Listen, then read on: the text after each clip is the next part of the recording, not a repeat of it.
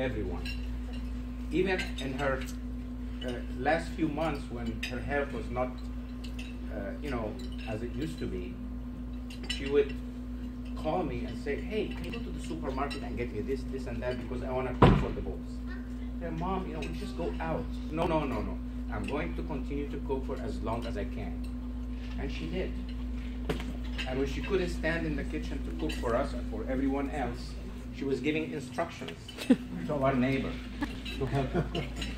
This is how she was. So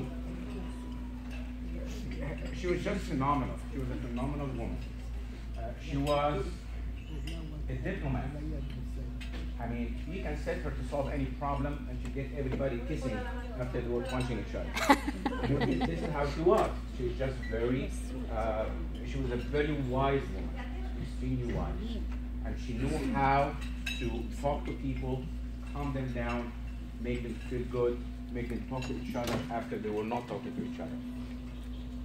I don't ever remember her being upset with me. And of course, I've done a lot of bad things that would make anybody upset. But when she was upset, she would just give me the look. And then I know I've done something that I shouldn't have done and I should change. And that was her reprimand, just a look. She never yelled, she never hit. When we were young, she never hit us. Even though in those days, hitting was So let's just talk about yourself. Yeah, so it was just all it took was a look, and we know something was not right, and we need to make it right. She just was, I can't say anymore. Everybody here, their life was touched by her in somehow, and she was a great matchmaker. There are a few couples here who can probably, thank her for getting involved. She was just a friend to everyone, and everyone was her friend. And we're going to miss her a lot.